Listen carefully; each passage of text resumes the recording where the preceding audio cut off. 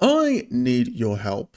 If you are a Linux user right now and you're enjoying it, if you want Linux to succeed, we need more people. We need more users. And that's why, Linux organizations created the End of 10, which, as you can see here, is support for Windows 10 ends on October 14th, 2025. Microsoft wants you to buy a new computer, but what if you could make your current one fast and secure again? As you can see here, fresh new software, your old computer. If you bought your computer after 2010, there's most likely no reason to throw it out. By just installing an up-to-date Linux operating system, you can keep using it for years to come. Installing an operating system may sound difficult, but if you don't have to do it alone, with any luck, there are people in your area ready to help. And as you can see, we can find someone to help you. So if you are a Windows user that's clicked on this video, I would highly recommend going to this website and clicking on find someone to help you, as there's different websites and cafes that actually can help you out depending where you live. And if you are a repair collective, I would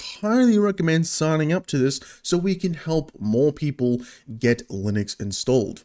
And if you don't know what Linux is, it's pretty simple. Another operating system that allows you to have really a lot of different experiences. But the main one for most users is the desktop experience. You're able to just have a similar experience to the Windows or Mac OS experience with different desktop environments and different Linux distros, which may sound really confusing, but with the help of End of 10, you can really figure out what type of distro you need, which I've already made a more longer version, which is linked down below, about what type of distro can you choose depending on your hardware when transitioning over to Linux. But just to show a little bit, these are two popular desktop environments that people use. One is KDE Plasma. This is pretty similar to a Windows experience, maybe like Windows 7, I would say. And then we have GNOME, which is a more rather different experience to Windows. It looks kind of similar to Mac OS, but it is like the dock is like in the foreground, and its applications look a lot more cleaner, I would say, a lot more, you could say, modernized. And I guess the last thing I'll talk about is the 5 reasons they say to upgrade your old computer to Linux.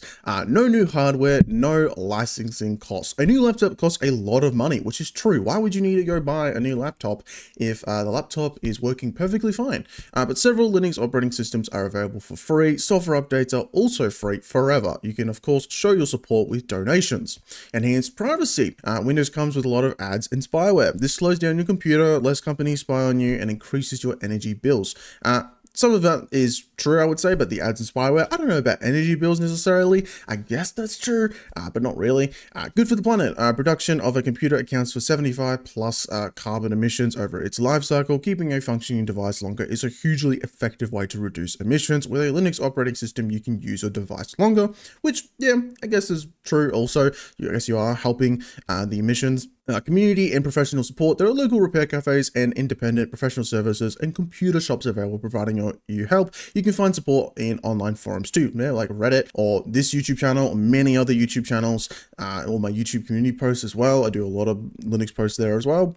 Better user control. Linux grants you the full freedoms of software. You're free to use, study, share, and improve the program for as long as you wish. You're in control of your device. And then just so people can understand more, Linux is not just like, some community pet project anymore. There is tons of different supporters now when it comes to Linux. There's literally so many different companies, as you can see here, some of the supporters for End of 10, but also when it comes to the more deeper ends of Linux, like the kernel, for example, there is, there's Google, there's Microsoft, they're all contributing and giving money to Linux to keep it alive because they utilize it also when it comes to the server side of things. If you are a Linux user, I would highly recommend either trying to get people to switch over and at least try it out, or if you don't have a family member or such you want to help out and it's someone online and they don't really want help, you could just send them the end-of-10.org website so they can get an understanding of what Microsoft is doing with Windows 10 Home,